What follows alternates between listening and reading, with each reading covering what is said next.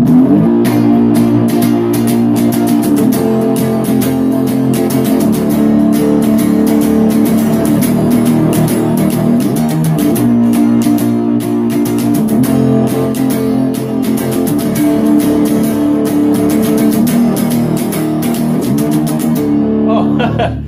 hey, how's it going there? I didn't see you there. It's Phil here from MTG Kiwi Philosophy. I'm bringing you a new deck tech, something different. I wanted to take control this time, so I hope you enjoy this. I played it on my F&M night and it was very successful, and this is my blue-white aura control deck. Alright, peace out. Enjoy the brew.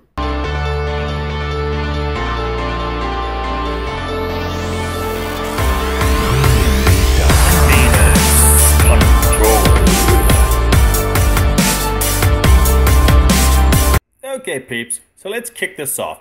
And like any good control deck, you need to be able to establish a board early and then start taking control so your opponents don't have any plays. So in order to do this, we're going to start with our first control card, and that is 4 copies of Baffling End.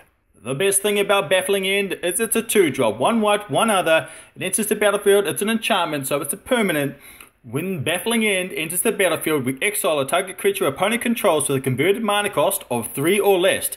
Now, there is a downside to Baffling End, and that is when Baffling End leaves the battlefield, an opponent can create a 3/3 dinosaur token with trample. We don't worry about that. We've got implications in place for that. So, we'll move on from here. And of course, the next of our control cards we're going to be playing with is 4 copies of Luminous Bonds. I love Luminous Bonds. 1 white, 2 others. It's a 3-drop enchantment, so another permanent. Enchant creature cannot attack or block.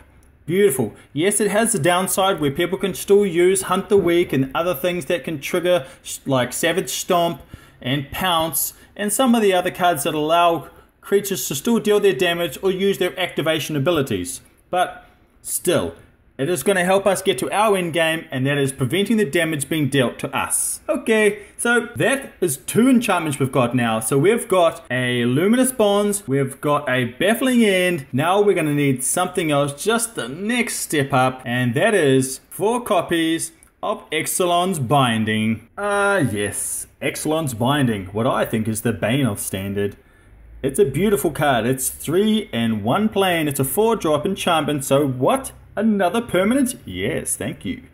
Exelon's Binding enters the battlefield. Exile target non-land permanent opponent controls until Exelon Binding leaves play. Second ability, your opponents can't cast spells with the same name as the exiled card. But boom! Boom Shankar! You love it. There's nothing better than slamming a card down, stopping your opponent from dealing any damage with a creature or a permanent, and not being able to play anymore. So this can stop the Profane Possessions, this can stop Hadana's Climb, this can stop anything. All of those lords that are going to allow your players to be able to build stronger creatures. Also, any of those legendary creatures or any of those massive dinosaurs. Man, this card is beautiful and I love it. Now that we've discussed 12 of our permanents that are going to help us control our board, let's talk about something else that helps us with our control, and that's moving into our draw steps. Yes, and to help us with our first of our 3 cards that's going to help us with our draw, that is 4 copies of Secrets of the Golden City. I love Secrets of the Golden City. 2 blue, 1 other. It's a 3-drop sorcery speed. However, it does have Ascend, and with all these permanents we're having in play, we shouldn't have any trouble getting to Ascend very quickly. But if need be, this is still a great card early on to draw us into more of our removal. But the beauty of Secrets of the City is that if we do have Ascend, we can draw 3 cards instead of 2. There's nothing better than having a couple permanents on the board that are removing creatures from attacking us and just being able to draw and to get us further ahead in the game. It is a beautiful piece of work, this. I love this. It is so underrated and such a good card. People don't take it in their drafts, and if you're going blue, I think it's a perfect card for you. Anyhow, let's move on to our next card, and that is going to be 2 copies of Kamina's Awakening. Once again, Kamina's Awakening is a 2 blue and 2 others, so it's a 4-drop. It's an enchantment, so it's another permanent. But when we have Ascend at the beginning of your upkeep, we draw 2 cards. Our opponent doesn't get any draws. I would rather hold this as a dead card in my hand than let my opponents draw into more cards. The more our opponents draw, the less chance we have to winning. We want to stay on top, we want to stay ahead. So when this comes into play, we should have enough permanents in to ascend, and then every turn we start drawing 2 cards. And this is just going to get us further and further ahead. So the more drawing, the more removal, the more control we have. Ah, such bliss. Righto, let's move on to our last of our draw cards, and this one is a doozy. And this is it, our big boy. We're going to go with 2 copies of Azure, the Lawbringer. Oh, I do love the bringer of law. 2 blues, 2 whites, and 2 others, so yes, there is a little bit of clunkiness involved, but this legendary Sphinx flies and is 6/6, and when it enters the battlefield, your opponent can't cast instant or sorcery spells during the next turn. So we've got a way of making sure they can't destroy it in their first turn, and we're going to be able to draw into more and more protection cards, and that's what we want. And the best thing I love about Azure is that when it attacks, we can pay an X ability, which is 2 blue, 1 white, and X, and if we do, we gain X life and draw X cards. If we have lots of spare mana to do things like drawing, or if we need to gain life, we gain life. But, you know, swinging in for 6, you can't ignore that. It's a beautiful card. It is a bit costly and a little bit clunky, but I do love it and it fits perfectly with this deck. Okay, so let's move on to our next part of our deck. What control deck would be without blue counter spells? Am I right? Yes. Of course, to protect and curve the damage that we're going to be getting to any of our creatures, or to protect some of our permanents, that is 4 copies of Negate and 4 copies of Admiral's Order. I do love Admiral's Orders. 2 blue, 1 other, instant speed. It also has a raid trigger. So if we're attacking with Azure or any other spells, or if we're attacking with any other creatures, they try to use something like Vona's Hunger to sacrifice our creatures. They can't do that because we will stick our Admiral's Order into play, only costing 1 blue, which is beautiful. The best thing about having Admiral's Order is the offensive counterspell. A 1-drop counterspell. It is perfect. People don't expect this. We've still got a straight up cancel. There's nothing wrong with that. It's a great card. And Negate is just as good. The best thing about Negate is that we can counter anything that comes into play. Planeswalkers. We can counter enchantments. We can counter removal. It's really, really good. Because after the first game, these guys will want to sideboard in a lot of enchantment removal. But I guess the beauty of it is, if they've gone red, black, or other colors that can't deal with enchantments, they're screwed anyway. Being able to counter a non-creature spell at instant speed to protect our board stake is very important. So holding negates for the right moment is always key. But once we have a couple in our hands due to our lovely drawing mechanisms, we should be well on our way to completing our victory. And speaking of our victory, let's talk about our win condition. And of course, our win condition is we're going to drop in 8 hexproof creatures. Here is the first of our 2 hexproof creatures, Soul of the Rapids. It is amazing how much the Soul of the Rapids is underrated. Yes, it's a little bit costly with a double blue and 3 others for a 3/2 flying hexproof creature. It's not an easy thing to do. To bolster it, we're going to bring out our second hexproof creature, and that is 4 copies of Slippery Scoundrel. Now, I love Slippery Scoundrel. It's 2 and 1 blue, so it's a 3-drop, also with Ascend, but when it does have Ascension, as long as the City's Blessing is in play, it has hexproof and can't be blocked. Now, hexproof and can't be blocked. Wow. And this is how we're going to defeat our opponents. Just nibble away at them with the Slippery Scoundrel, with the Soul of the Rapids. We're going to be getting in there constantly, and just controlling. And then obviously with the drawing, we're going to be drawing into more and more creatures, and we're going to be drawing into more and more control. And this is the staple of the deck. Well, I hope you've liked it. Let's move on to our lands now. Now our lands, we wanted to keep this very simple. We want to go with 10 islands, 10 plains, and 4 glacial fortresses. It's basically just what we need. We want to keep this deck real simple, and then we want to control it, and then we want to win the game. Okay, so let's move on to our sideboard now. I mean man bag, and let's talk about the other synergies we could possibly use in the deck to take control of the game. Okay, so the first of our cards in our man bag is going to be 2 copies of Access of Morality. Now, Access of Morality is a high cost. It's 2 white and 4 others. It is an enchantment, so it's another permanent going towards our Ascension. However, the ability is, at the beginning of your upkeep, you may have 2 target players exchange life totals.